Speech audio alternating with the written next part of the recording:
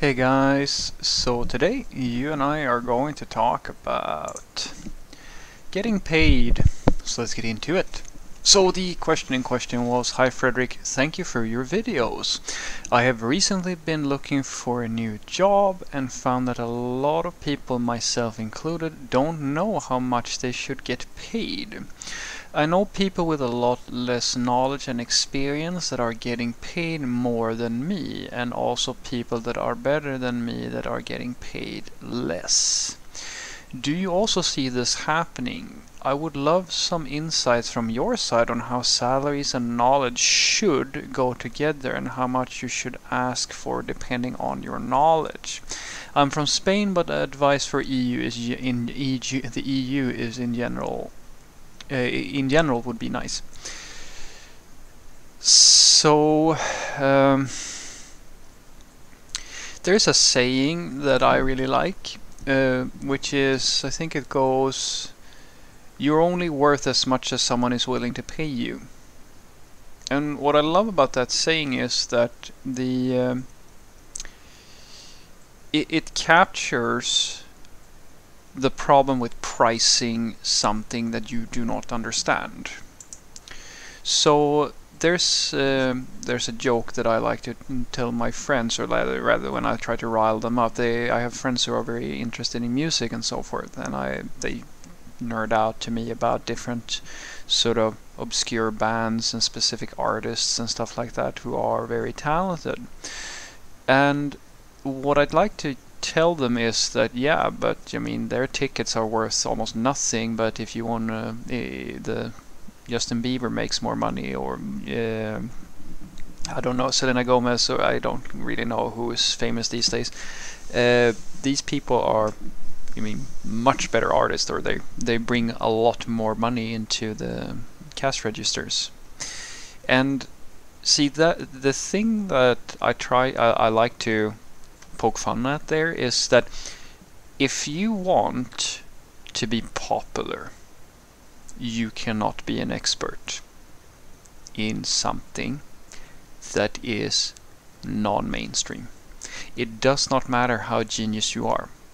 If you think about it, which I think is kind of fun, the only reason anybody knows anything about IT and kind of acknowledges that it is a big area is because Apple has a lot of money. Microsoft has like a logo on like the computer. Like the IT companies and Google and so forth, the only reason people in IT become famous is because they usually create something that makes them so much money that they become famous for it. Like Bill Gates is famous more in the public eye for his money than, or he started out that way, than because he founded Microsoft. It's debatable if that is completely true or not, but I hope that you see what I'm saying. The perception is the thing that gives you your money value. It doesn't matter how good you are. And when you realize that, you will start to realize that the salary that you get as a software developer is actually down to a lot of very complex factors. It's similar to the stock market, where it doesn't really matter. Like, you can logically try to attack the problem of investing from a completely logical perspective, and all it takes is for a mass hysteria or some emotional thing to trigger, and all of a sudden that might no longer be true, because human beings are not rational, or they're not completely logical beings. And so if you want to stack your bets in terms of like how to get the most amount of money, it's actually down to something much more complicated than that you're very good. The best and like the most surefire way to get paid the most amount of money is to usually join up with one of the consultancies, or the quote-unquote, like I like to say, the right consultancy, because the consultancies, they completely feed off of the fact that they have a head count, a lot of developers, and that they have customers who are willing to pay a certain amount for those consultants. Now they will take margins and stuff like that as well, so it really comes down to finding the right place. You can also, of course, think of it as you could be your own person, and then it really comes down to the thing that every single business on the entire planet is trying to do, and that is to find the right customer who is willing to pay you like as much as humanly possible without other factors kind of getting in the way. But for you as a software developer, it's usually down to that. And then what the consultancies will do is that they will broker a deal with the tech company, and usually they favor brokering deals towards businesses who can pay like a higher margin or things like that. And if you play your cards right, most of that goes into your own pocket, and they if you go with a bad consultancy, you might not get paid all that much more. It's just that they take out a larger cut from recruiting you towards the IT company. And so these IT companies, the thing that they lack usually is headcount. And the second part, which is even more important, they lack IT hiring experience, and that's the key thing. Most of your customers, guys, will have no knowledge of how to determine a bad quote-unquote software developer from a good one.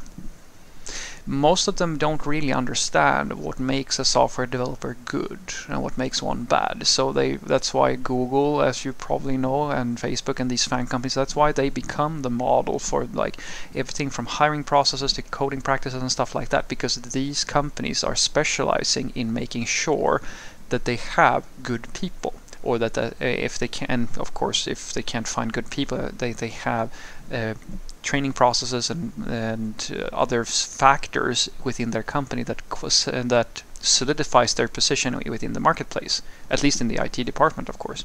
Most companies are trying to do the same thing, but they simply don't know how to do it.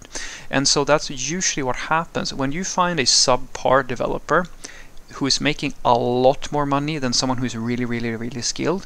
It's really, at the very least, that's usually down to the fact that they either have a stronger CV or some other arbitrary thing, and they found the right place of work or the right consultancy that sold them to the right customer and so forth, and they are being paid a lot more on average than a software developer who's really good would be.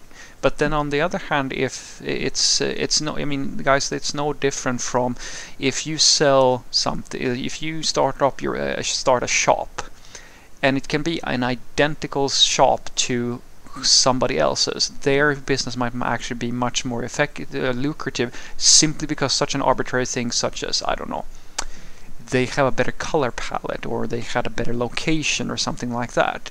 And you are in the same situation. Even if you are the world's best software developer, that does not guarantee that you will have as much money or that you will get paid the same sort of money as someone who is basically borderline incompetent but has the right thing on their CV and found the right customer or found the right consultancy that managed to somehow sell them towards a company.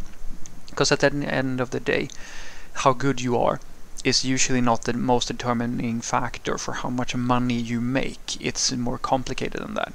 The thing that usually sets your price is your CV, how impressive is it, your personal brand, how easy are you a sociable person or someone who a lot of people might find interesting. What are your skills? Because even a bad software developer needs to produce something, even though most companies can't evaluate how good they are. They still have to pass the initial interviews and be able to do some of the daily work. Even if I've seen this happen 100 times where companies pay outlandish amounts of money for someone who can produce something that an average software developer does in a day. That takes them 2 weeks to do it. But they're just throwing money at a random person who sort of knows what they're doing, right? And then the last thing is customer expectation, because some companies, guys, even the more prestigious companies, might actually pay less than the companies who don't have their structure, simply because they are more aware of what the average value of a person is. And so it's actually funny because a lot of the time, software developers, especially consultants, they're usually the one who gets priced the weirdest. They can actually get paid an insane amount of money in a company who is not really an IT company, simply, as I said, because they don't know what the value of this person is, and they can get paid a lot less, or might not even get a job in a serious IT company because they actually know what a good software developer looks like. So what I want you to take away from this is that from my perspective, I'm not just seeing the thing that you're seeing. I know that this is the way it works because I hire software developers for companies and things like that, and I've worked with everything from consultants to freelancers to like all kinds of people from different roles within IT companies at a small scale and at a really large scale, and it's always the same story, and it really comes down to as I said, these complicated factors like CV, personal brand skills, customer expectations, and so forth, when we're determining your value as a software developer. And so this idea that if you just get really, really good and you're like the best of the best, that you're going to get paid like much more than someone who is like basically just being able to do the job, it's not actually true. It's the same thing with, you know, contractors or there's guys, there are tons of industries where you have people who do really, really good work and people who do really shitty work, and they can still get by, because at the end of the day, most people, they're just looking for a solution to a problem, and most people don't actually know what the value of the work that you are doing actually is, and that is especially true in software development. Have a great day.